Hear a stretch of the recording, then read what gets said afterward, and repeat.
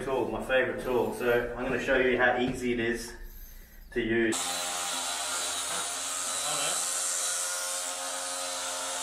Nothing going through.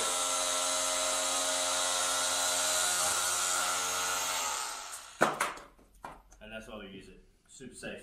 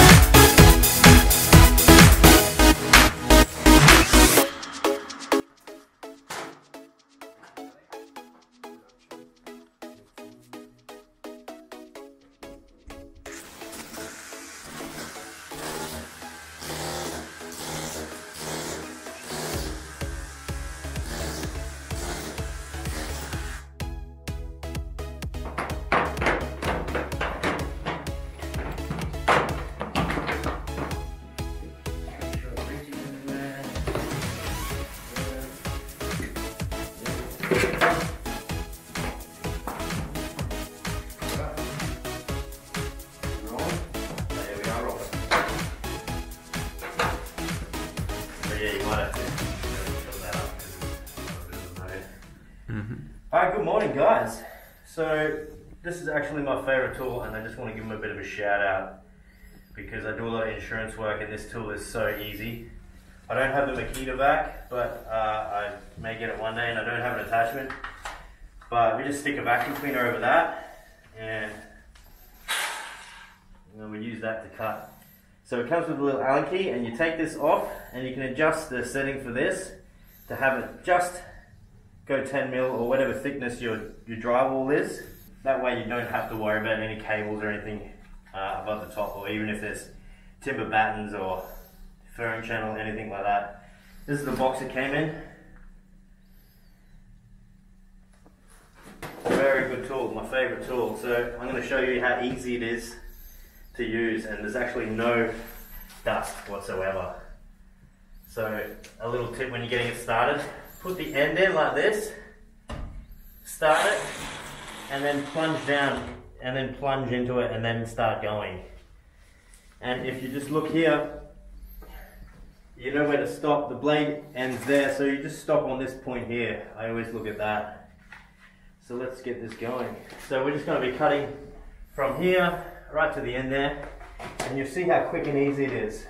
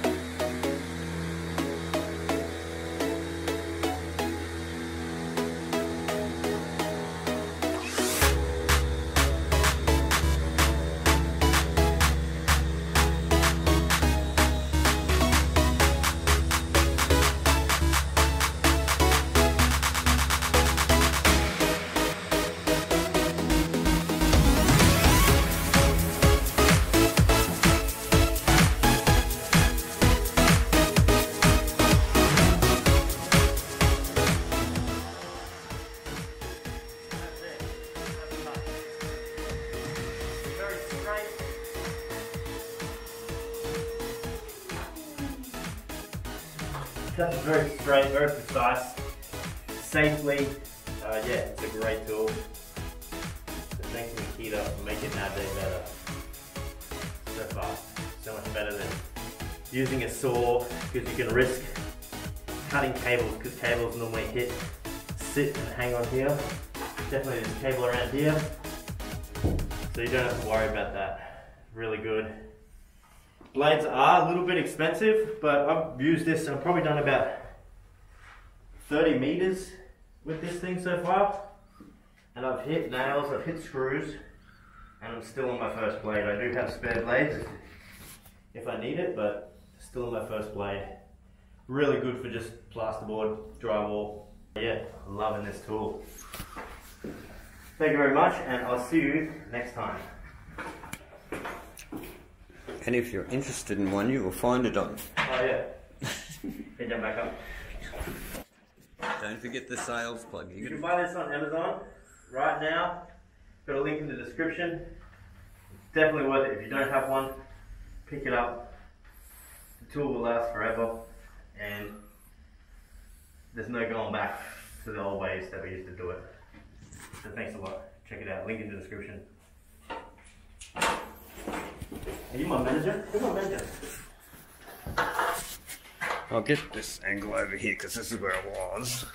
Alright guys, so we just cut this, we just pulled these sheets down, and this is exactly why you should have the right tool for this job. It's because if I used a saw, and what a lot of people do, they cut it, and even if they're careful, they only go past a little bit. Well, right here, doesn't matter if we went that way or that way, you've got a cable right here. And that's bad. That can lead to problems. If you don't know you cut it, it's dangerous. If you cut it and you don't repair it. So you can see we run our blade straight over, and it didn't nick it whatsoever. It's perfectly fine, didn't touch it. So that's why we use that. But that's a perfect example of why we do it, because it's right in the way. If you were to use the saw, the teeth of the saw will cut onto it. And yeah, to have a close look, it's perfect. Doesn't even touch it. I can even do a quick demo. Do a quick demo over here on a bit of this.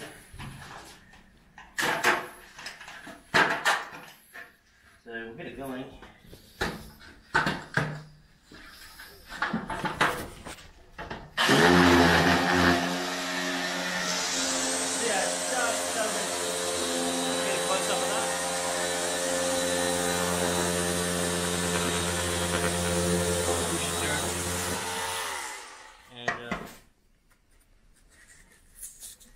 Let's cut, but it doesn't go through. Let me show you again.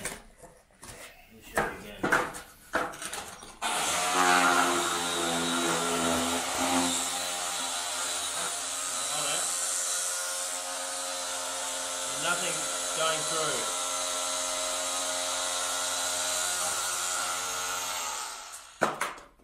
And that's why we use it. Super safe. No more nicking wires or anything like that. Great tool, great tool. Get out and buy one, link in the description. And now it's really, that's it. Now we're really done. Got work to do, it's getting a little bit late.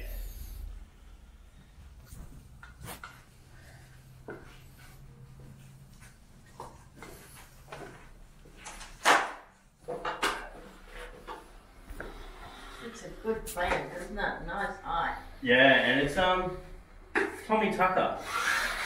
I'm not sure if you've heard of that, but he's on the south side. Tommy Tucker locally manufactured.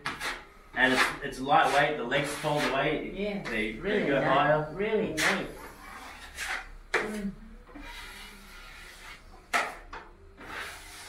Not like the old days when you had a ladder each end and a plank in between. Yeah, the old saw stool. Yeah. Put a stool at either end and a plank.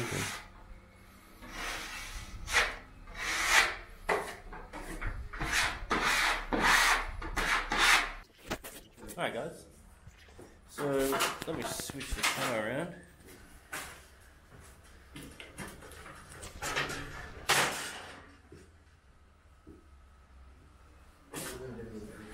There's your cutout. You want a nice straight cut for a tight fit. If it's a tight fit, it means less mud has to go into the joint. It means it's going to dry quicker. It's going to be an all-round better job. So that's what we did here.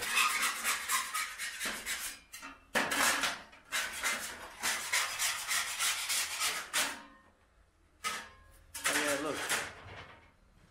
Look at the gap.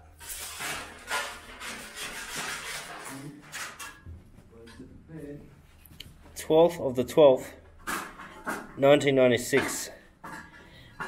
What time? 10:48. This cornice was made 1996, and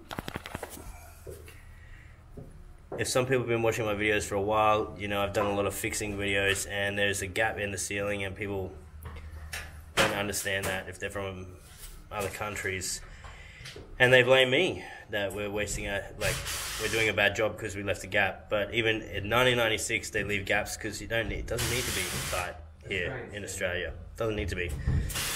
So they're doing it in 1996 when I was still, in kindergarten or whatever. Anyway, you have a good day. Bye.